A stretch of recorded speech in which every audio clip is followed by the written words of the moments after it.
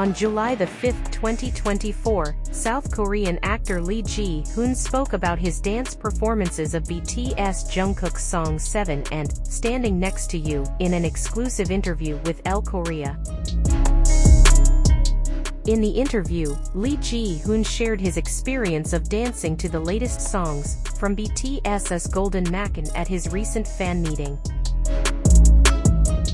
"My respect for K-pop artists has grown," he said, as translated by X user at Jungkook_SNS. "I think this will be the last time I dance. If I do it again next year, I might faint." Lee Je-hoon recently performed both songs during his fan meeting titled Je-hoon's Favorite at Yonsei University Auditorium, Seodaemungu, Seoul, on June 2, 2024.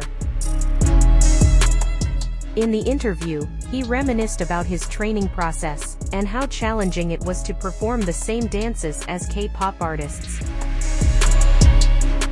"Last year, I trained hard and showcased it, but I was worried about whether I should dance this year or not. I thought I would definitely be disappointed if I didn't do it, so I prepared myself, but this year I didn't do it as well," he revealed.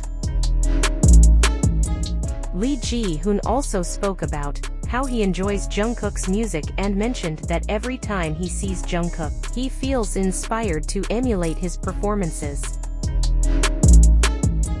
This admiration was also expressed during the red carpet of the 2023 Mama Awards, where he mentioned Jungkook as his favorite idol and praised his performances.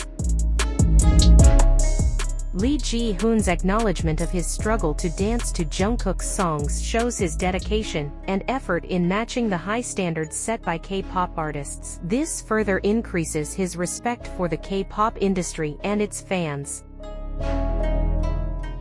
The actor from the drama, Chief Detective 1958, revealed that the experience was invaluable and gave him a deeper understanding of how hard K-pop idols work to maintain their performances on stage.